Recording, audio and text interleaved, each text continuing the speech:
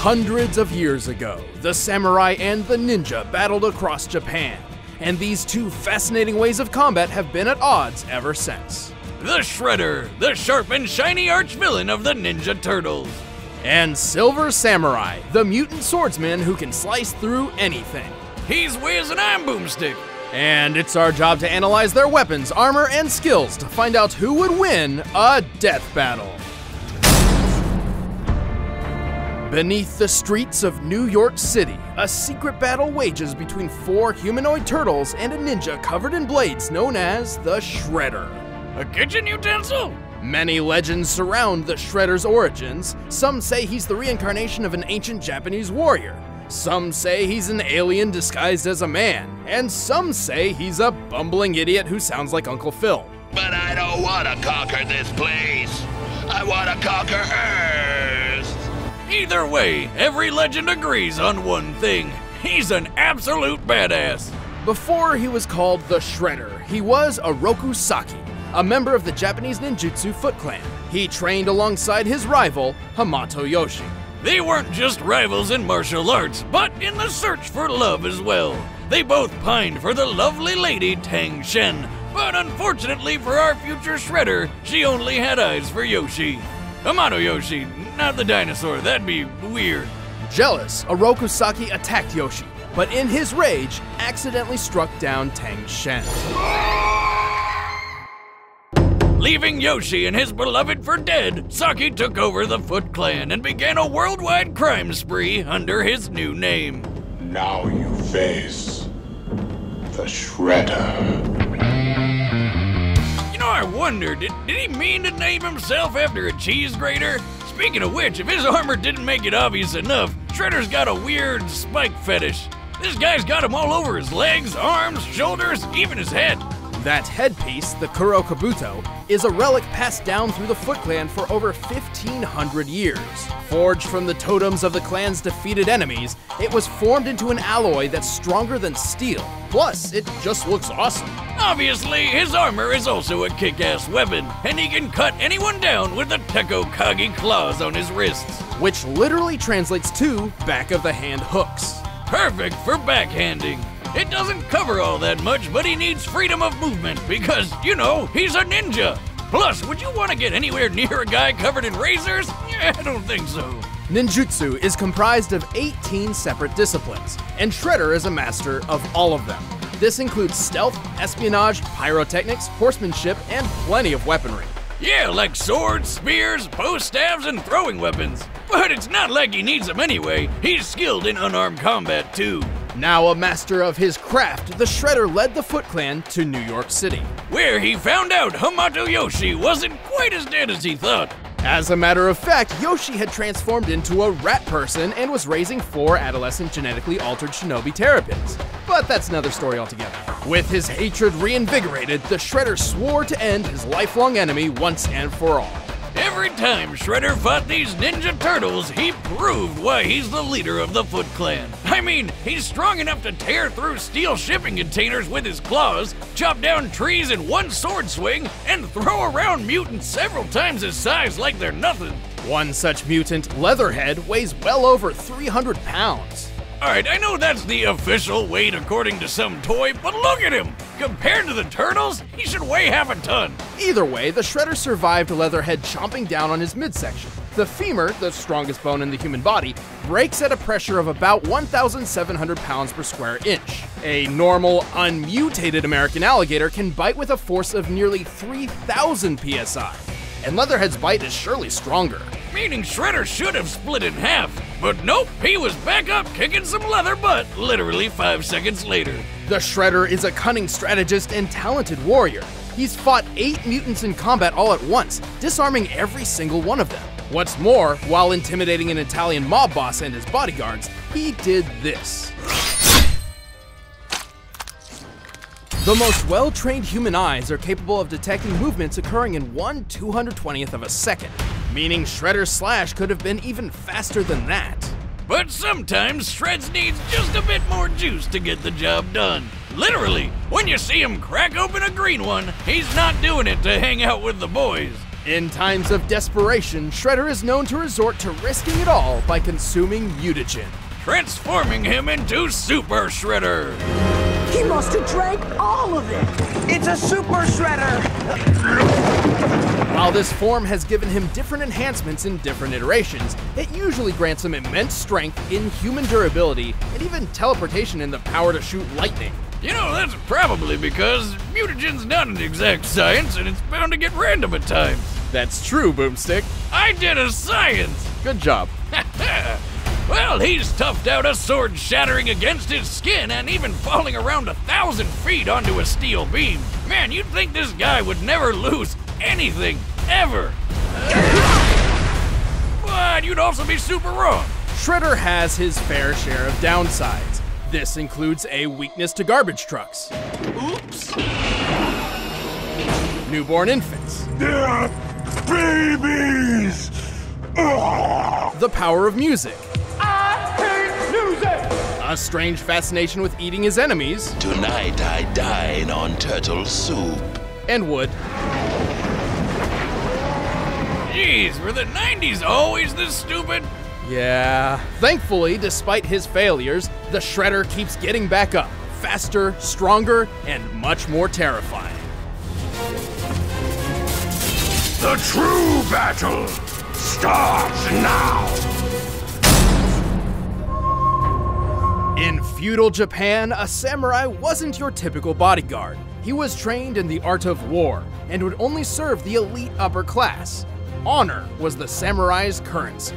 But for the Silver Samurai, Kenoichiro Harada, currency was just regular money, because that shit's useful. Born into the Yashida clan, Harada was the son of a powerful Yakuza crime lord. Unfortunately, he could never inherit his father's empire for himself, because he was born illegitimately. A bastard. Wow, wait, no need to throw insults around, Wiz. No, the literal definition of Move on. Wiz's judgment aside, without a clear future, Harada decided to, well, become a samurai, because why not? They're pretty cool, right? Unfortunately, the way of the samurai no longer had a place in the present.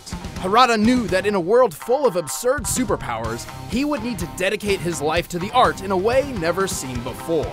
He wouldn't just be a samurai, he'd be a Silver Samurai. Yep. Well, blinged out like Exhibit's rims, he picked up on a few fighting styles. Not too many, just Bajutsu, the art of horseback, Bujutsu, military strategy, Eijutsu, the sword-based quick draw, Tanto Jutsu, knife fighting, Ninjutsu, being sneaky, Kyujutsu, which is archery, and, well, Jujutsu and Karate-Do, which are both forms of unarmed combat. God, how many more jutsus do you think he can fit in his brain? I didn't even know there were that many. At least one more, Kenjutsu, the art of Japanese sword fighting. After all, what's a samurai without a katana at his side? Dead, that's what. In order to keep living, he had to get really good with swinging that sword. Luckily for Harada, he soon learned he had one of those absurd superpowers for himself. Yep, he's a mutant. Now who's being insensitive? Harada has the ability to generate a tachyon field. With it, he can enhance his sword, allowing it to slice through almost anything. Even ghosts! In real life, tachyonic fields are hypothetical particles with mass, which travel faster than light. A definition which may explain how Harada's cutting ability works. So he uses his power on sharp objects. Well, that's too bad for everybody in Silver Samurai's way, because he carries a lot of them. He's got throwing knives and shuriken ninja stars on hand for long-range attacks. And of course, he always carries that katana. He's wielded many different swords, including the legendary Muramasa blade. However, he's not too picky about what kind of sword he carries. With his power, any blade Harada carries instantly becomes one of the most dangerous swords on the planet. Harada has one more trick up his sleeve, a teleportation ring. With it, he can warp around the battlefield for unexpected strikes, and it makes for a good getaway. Though he almost lost it once to John Belushi. You know, the guy from Saturday Night Live? Jocelyn told me about it once. It was weird. After years of hard work, Harada was truly a masterful warrior. However, he still struggled to defeat one opponent, the Wolverine. Who killed his dad and got engaged to his sister. Ah, the Shame Combo. Oh, and she was next in line to rule the Yashida clan. Man, a triple. Needless to say, a little miffed, Harada challenged his own sister for the right to run the clan. And he won! After she was poisoned by an unrelated third party. Sometimes life just works out, Wiz. I guess a win's a win, and that wouldn't be his last one. He's incredibly deadly in battle. He's so fast he deflects bullets with his sword, and once even sliced a speeding bullet completely in half. In this instance, the gunman was standing 15 feet away when he fired the bullet at approximately 1,400 feet per second. This means that Silver Samurai was able to reach for his sword and accurately cleave the bullet in two in just over 1/100th of a second. Even if he didn't chop it in half, his armor is totally bulletproof. Shoot, it even let him survive a friggin' building falling on top of him. But without his armor, he survived taking a sword straight through the lung and getting run over by a car from the f***ing Jetsons. He's no slouch on the battlefield either. He's knocked Spider-Man unconscious, shaken off hits from Cannonball, and even defeated Spider-Woman in combat. At one point, he was dogpiled by Daredevil, She-Devil, along with a cheetah and a panther, together likely weighing over 600 pounds in total. And he threw them all off in one big push. And he's always fighting with his #1 rival, Wolverine. Speaking of which, while some may boast that Harada is the greatest swordsman in the world, Wolverine's frequently proven to be his better. Yeah, he may be good with his blade, but his battle strategy isn't quite as sharp. Also, his bulletproof armor doesn't cover everything, as seen here. Well, even that was merciful compared to what happened when he went up against the 4 Black Samurai. Although Harada defeated them all against impossible odds, he ultimately succumbed to his wounds. And when he arrived in Hell, Harada met the Devil, who promptly killed him again by cutting off his head and smashing his corpse into mush with a soul-destroying sword the size of a school bus. Damn! Never let it be said the Silver Samurai isn't hardcore. Last chance, Harada. Yield! The Silver Samurai yields to no man! All right, the combatants are set. Let's end this debate once and for all. But first, all this talk of slicing and dicing has got me thinking about a Blue Apron meal. Grandpappy Boomstick always said that nothing in life is better than good food and making something with your own 2 hands. And Blue Apron is both those things combined. Blue Apron is the #1 fresh ingredient and recipe delivery service in the country. All ingredients arrive right to your door, guaranteed fresh and ready to cook. It's better than eating fast food, plus it's affordable. Blue Apron is less than $10 per person per meal. Choose from a variety of recipes and get the meals that sound good to you. The ingredients are perfectly proportioned and the instructions are easy to follow. I mean, even Boomstick can do it. Hey, watch it or you're not getting any of the next meal I make when it arrives. Like the miso butter salmon and lo mein noodles with cucumber and charmed tomatoes. And if you're worried about variety, don't bother. Recipes are not repeated within the year, so you'll never get bored.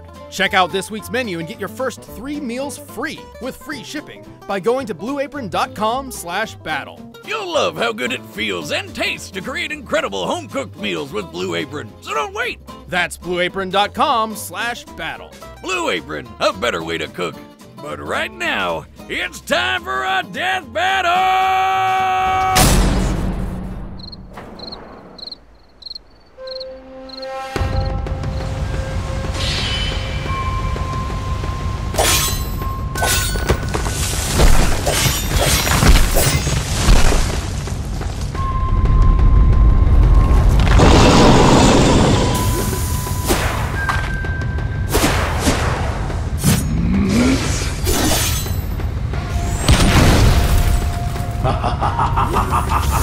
You are no match for the Shredder.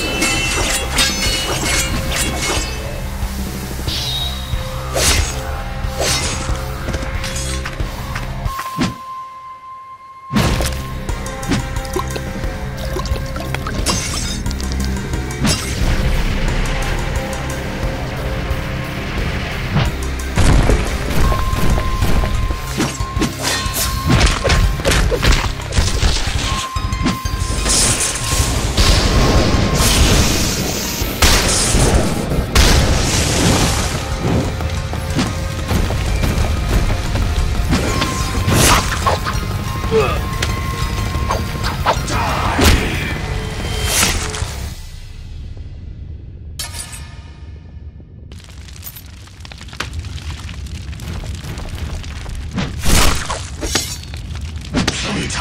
is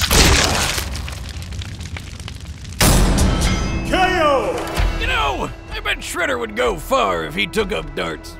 Both Shredder and Silver Samurai were incredibly tough, capable of withstanding tremendous amounts of pain. Harada's armor may have been tougher, but it had plenty of exposed weak points which a fighter as precise as Shredder could exploit. Silver Samurai could throw around 600 pounds of people and cats, which is technically stronger than anything Shredder's done. But Shredhead's handled equally mighty mutants plenty of times, like Leatherhead. While the Silver Samurai's teleportation ring did make him harder to track, he's always preferred to use it as a means of escaping a battle, not really engaging in one. Even when he did use it during combat, his moves were often predicted by more experienced opponents. This guy likes to come at me from behind. Just trying out one of your tricks, Tin Man. Given Shredder's talents and history, it's reasonable to believe he could do the same. Still, with Harada's Tachyon blade and Shredder's ninja precision, they only needed to land one fatal hit to finish the fight. So the real question was, who could land the killing blow first? Silver Samurai's best speed feat, slicing an incoming bullet, clocked in at 1/100th of a second. Shredder's faster than eyesight feat measured at 4 thousandths, making him over 2 times faster than Harada. To be blunt, Shredder's fastest known attack was quicker than Harada's fastest known defense, proving that Shredder could deal a killing blow first. Or, you know, he could just turn into Super Shredder and beat the shit out of him. I mean, Super Shredder can lift and throw a giant oil tanker like it's a beach ball at a rave. That's probably heavier than 600 pounds of people and cats. Looks like Shredder was too much for Silver to Tachyon. The winner is the Shredder. Stick around, we're about to announce the combatants for the next death battle. And if you want to watch exclusive commentary on this episode, click that little box over there and start a first membership trial.